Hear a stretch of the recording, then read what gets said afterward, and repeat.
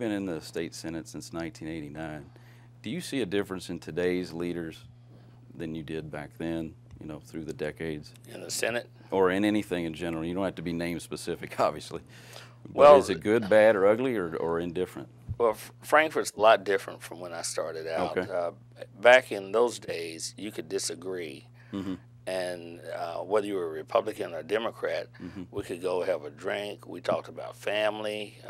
There was a personal side to it. Okay. And when we fought on issues, there was integrity in it. Mm-hmm. Most often. Now it's hard to say what that's going to be.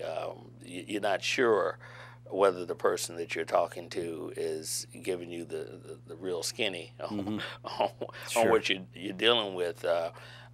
There's not as much being upfront in terms of whether somebody's going to support a position you have or not. So you have to play 13-move chess instead of 4-move chess. Wow.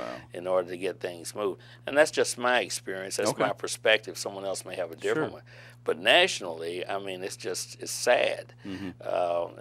It's a disservice. But I'm beginning to see the acrimony and the political posturing, even from some of our own representatives, is very disheartening. Mm-hmm. And it's counterproductive in terms of what we all strive for in a democracy. And it gives me great concern. Do you think it's a function of the fact that our population has gotten larger, or is it technology, or if you could put your finger on it, what has made the change? I can't put my finger on it, Okay. quite frankly. Because I noticed it too. I'm an American Yeah. citizen. I Yeah. noticed it. I can't put my finger, and that disturbs me. I sort of think I know a little bit about Sure. the game, and Yeah. it's hard for me to put my finger on it.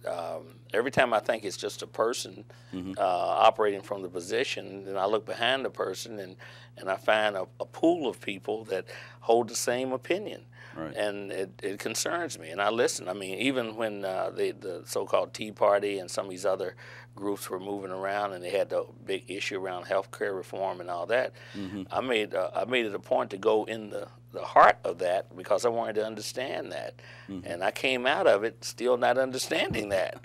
So Wow. I'm struggling with that, but I think I'm a perennial optimist. Okay. I think if we keep plugging at it, if we leave the door open, ajar, just a little bit, I'm not saying throw your chest out there to get knocked down, but Right. leave it ajar, that we have the ability to communicate, that we will get down to what we all know to be true, and that is we all want the same thing. Every human being wants the same thing. They want security with their family. They want to have a decent living. They want a value to their life. They want to be able to withstand the normal stresses of living and so forth. We all want the same thing. The question is, how do we get around the table and through time and make sure that we raise everybody's ability to enjoy life as much as we possibly can without doing damage to each other. So that's a moving target. And you're right. There is a larger population. There are greater needs. There is a lack of resources and distribution of resources, and that adds to that tension between people and what they want and their belief systems and their value systems. So it's a deep discussion. It's an ongoing discussion. Yes, but you know what? As human beings, it's a very exciting. Ever evolving. Yeah, ever evolving.